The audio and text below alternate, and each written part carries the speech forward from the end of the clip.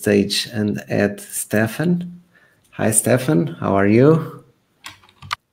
Hi, Jorge. I'm fine, thank you. How are you? Fine, thank you. We are live, but we will start your presentation in about 2 minutes. But I think you have everything almost ready. I think I have started to share the screen. I'm not sure if you are aware of that. It is here. Yes, Great. It is here and it is ready.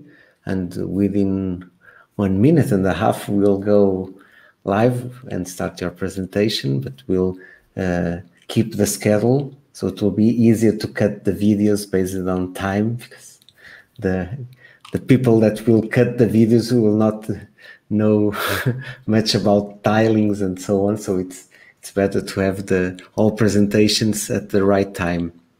Mm-hmm. So are you in Austria or something like that, right? Yes. In Austria. In my home now, but yeah, it's close to Vienna. Oh, close to Vienna? Okay. Mm-hmm. But still working remotely, or? Yes, a couple of months ago we decided to be remote first. So not many people go to the office nowadays, in our company at least. For us, working in technology is really nice. We can stay with our family and not wasting time traveling and commuting every day. Are you working remotely? So, yes, since 1 year and a half, and very happy to stay at home. So, Seven, everything is ready. I will give the floor to you. So, have a nice presentation. Thank you. Okay. So welcome to my presentation, and thank you for having me. I will talk about embracing FOSS for vector tile pipelines in 2021. 2 case studies. My name is Stefan Brand. I work for an Austrian-based company called EOX, and I will give a short sneak peek about EOX about a year ago. So about a year ago, we thought, okay, we should add vector tiles to our technology stack. And we had already 2 use cases, which I will talk about later. In my presentation, first of all, I will give a little bit more of an introduction. Then I will present our 2 use cases, and for each of them, I will show you our requirements that we had before starting the projects. Also, I will show you the results in action, and I will also go into a bit of a detail into the technologies that we are using in these projects now. And to sum up, I will share our lessons learned and also my conclusion.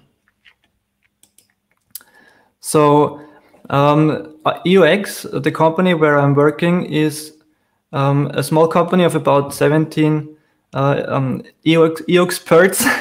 That's how we call them. In fact, I learned that today another coworker joined, and she will be our 18th coworker. We are mainly concerned with the processing of satellite data, and some time ago we also decided to go into the agricultural domain and work on projects for the European Commission's Common Agricultural Policy. About more than 2 years ago, in summer 2019, we started a project called ELPVIS, which is short for Land Parcel Visualizer. And this was in fact my internship project back then. And my task was to create a web app that would show all the agricultural parcels of Austria in a performant way in the browser. Back then, we would have a shape file of all agricultural parcels. We would pre-render them to vector tiles using Tipeee, and we would store the vector tiles in a directory on cloud storage. And in the web browser, we would use Leaflet and an extension called leaflet.vectorgrid to visualize the parcels in Leaflet. The client would also have other capabilities, for example, a lens to peek through the ground truth, or an attributes table and an overview map. You can find the source code on GitHub if you're interested. So now on to our two use cases. A year ago, in autumn 2020, we had two projects in mind. One was the on-the-fly rendering of millions of agricultural parcels. So in fact, the evolution of Elpvis that I showed you earlier. Secondly, we had the task to create a new EOX Maps overlay. EOX Maps is our line of base maps and satellite maps. And for our customer, we would need the web-mercator projection and also the geodetic reference system. So we started a research project into vector tiles and which technologies are out there. And I was the captain of this little research team. I came up with these sections that you can see on this slide. So we had one source for the OpenStreetMap import, the planet files. And we also wanted to store arbitrary input geometries as vector tiles, for example, agricultural parcels. Then the question was, how would we generate the vector tiles? Which technologies would we use nowadays? Then we would also have to find out how to render them into both vector tiles and also into raster tiles for clients that do not have support for vector tiles yet. And finally, we wanted to use the same style documents for both client-side rendering and also server-side rendering. Initially, I did some research into where to store the data to be able to generate vector tiles from them. And it quickly came out that we would be using PostGIS. And so I set up a little test instance with the agricultural parcels of Wallonia in Belgium. And I tested some open source tile servers that were available back then. So I tested Dirt, Tegula, PostTile, Martin, and PG Tileserve. And I was very convinced of Martin, but it seemed that the latest release was already some while ago and that it was not actively maintained. And then I found out about PG Tileserve, which has more or less the same features as Martin. And one of the main contributors is Paul Ramsey, who is also core contributor of PostGIS. So we thought, okay, for the initial testing and research, we would go for PG Tileserve and set up a test instance with our agricultural parcels from Austria. So this looked like you can see in these two screenshots. One cool advantage of PG Tileserve is that it automatically detects all the tables that are in your database and creates preview maps for them. And you also have the option to generate function layers, which are SQL functions stored in the database. And then you have a preview map already built in PG Tileserve. And on the right side of the screenshot, you can see how this looks. It's of course not styled in any way, but it previews what data you have in your database table. I really recommend this for beginners and for people who just want to have a look at their data in the database and serve them. But for our use cases, we needed a bit of more flexibility, and we also wanted to use Python APIs because that's most of my colleagues use Python in their daily work. Our first case study, the on-the-fly rendering of millions of parcels in the web browser. So we had three requirements. So we didn't want to pre-render and store the vector tiles as pre-rendered vector tiles in an object storage like we did before with the land partial visualizer. But we wanted to directly pull the data from the database and generate the vector tiles on the fly. Then one requirement was to have a dynamic set of attributes so that one operator, for example, would have a front end with one set of attributes, and then another operator would have a different set of attributes, and both would use the same data source. The third requirement was that we could use interactive styling from the front end. So in the front end web application, we're now able to change the layer and differently style the vector tiles based on the selected layer, and the data in the browser is always the same. We only pull the vector tiles once. I will now show you how this looks in action. So on the left side, you have the vector tiles colored by the declared crop type. And on the right side, you see that we have applied a filter on one crop type, and all the other vector tiles are still there. So the geometries are still in the browser, but they're not shown anymore. So that's what I mean by dynamic styling in the web browser. I will now go into detail about the technologies that we're using. For the backend, we are using Django, and in particular the extension django-vectortiles by Jean-Etienne Castagnede. It allows us to leverage the STSMVT function of PostGIS from Django. And for the front end, we're using our own EUX elements, which is a repository that you can find on GitHub for geospatial view components. It uses view layers, which is the view adaptation of open layers for the view framework. If you're interested, you can even use the EUX elements for your own projects. You can find the source code on GitHub. I want to show a bit how the endpoint looks like in code that receives a request for vector tiles and then serves the vector tiles directly from the database. We have different datasets in the database that are they have their own reference dates. So we would first receive a year, a month, and a day in the path, which would filter all the agricultural parcels by the reference date. And then we pass the zoom level and the column and the row XY. And that would give us the agricultural parcels of one tile.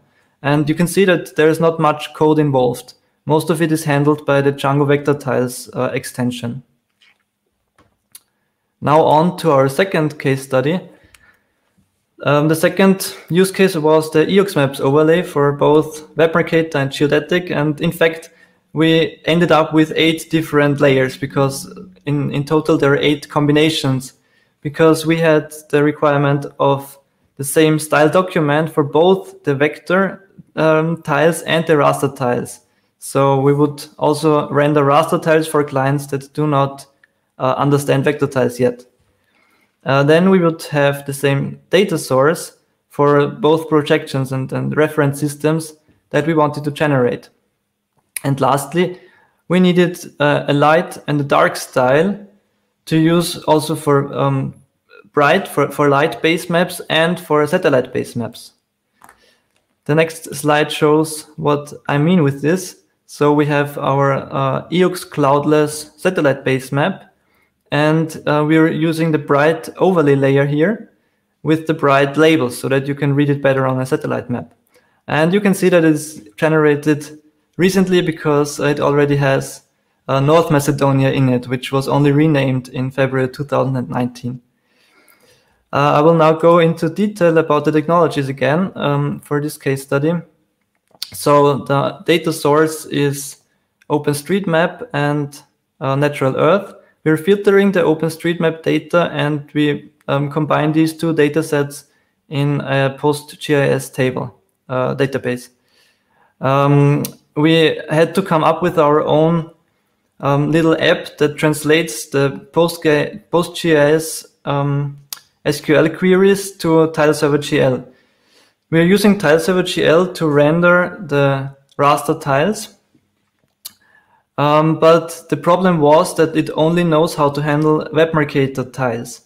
But we also needed the geodetic tiles, so we had to kind of teach tileserver-gl how to use the geodetic tile pyramid. I will show you what I mean by this on the next slide. We used Fast API to build a little app that does all the translation and the requests to PostGIS and communicates with tileserver-gl. And it also exposes an OGC compliant WMS endpoint, which is not provided by tileserver-gl. And from the WMS endpoint, we plugged in map cache to have a cache for the vector tiles and the raster tiles. Now I will show you what I meant with that we taught tileserver-gl how to use geodetic tiling pyramids. It's a small hack, so to say. The geodetic tile pyramid has two tiles on the zoom level 0 level, the Western Hemisphere and the Eastern Hemisphere. But web-mercator would only have one tile on the zoom level 0 and 4 tiles on the zoom level 1.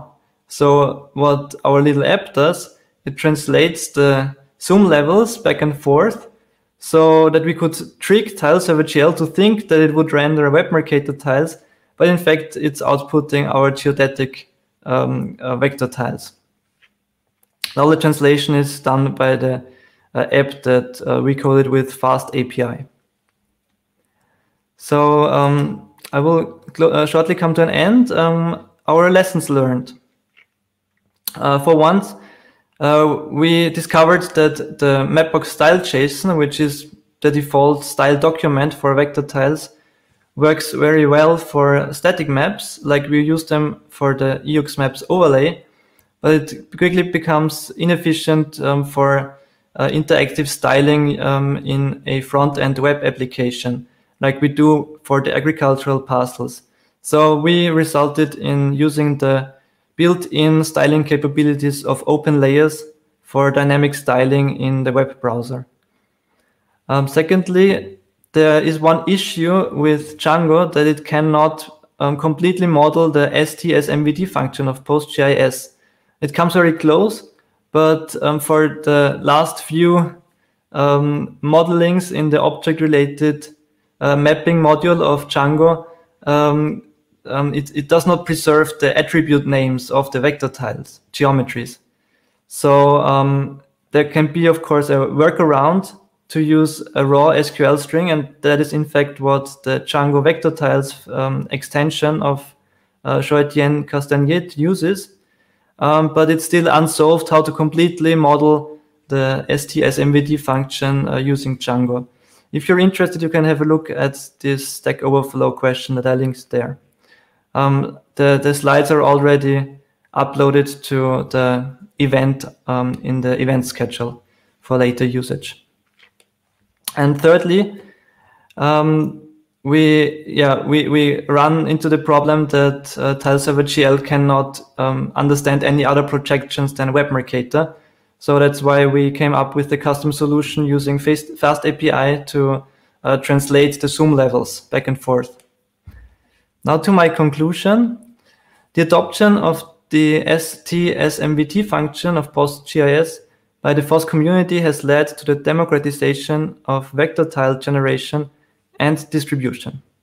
Thank you for attending this talk and for paying your attention. And I would be glad to answer any questions. Thank you very much, Stefan. I think our presentation was quite clear around these two use cases. And it seems like you are already an expert in tiles and serving tiles. We have questions from the audience. The first one is, can you get a lean version of Django? Like the FT framework for that. Can you really... Could you repeat that, please? Yeah, it's related with the usage of Django and what you have to install in Django to have this working. Mm-hmm. Okay, I understand. The Django setup to have this. Yeah, okay. There is a django-vectortiles extension that you can find on GitHub, and you can install it from pip. So it's basically pip install, and then you have to set up this little code snippet that provides a view which receives the vector tile requests and returns the vector tiles. most of it is already implemented in the django-vectortiles extension. So you only need to change things if you want some custom processing before you respond with the vector tiles. Another question is, does FAST API work only as a proxy and translation engine?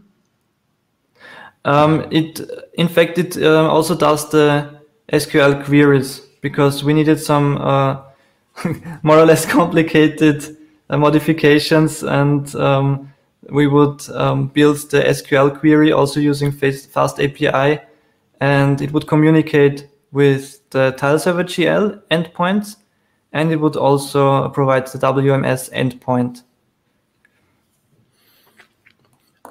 Another question is related to the styling performance, and the question is, what makes Mapbox style inefficient? The thing is that we would have to update a JSON structure all the time if we want to apply a different style for only when we switch the layers, and also for highlights if we only want to highlight one parcel by clicking on it. So we found it more better for the logic of the app, and easier to code, actually, to use the built-in functionality of open layers there, and not fiddle with the JSON of Mapbox style JSON there. Okay.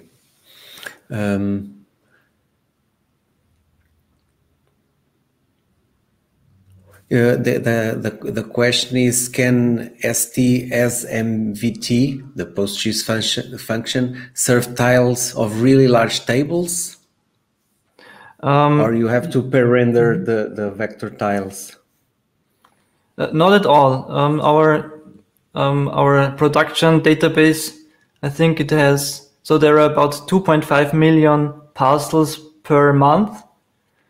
And I think we have like 6 or 7 datasets in there now, so it would be about 15 million geometries, 15 million rows there, and it's extremely performant. It uses the geographical index in the database, so it only picks out the 100 or 1000 geometries that it needs for one tile. It's really performant.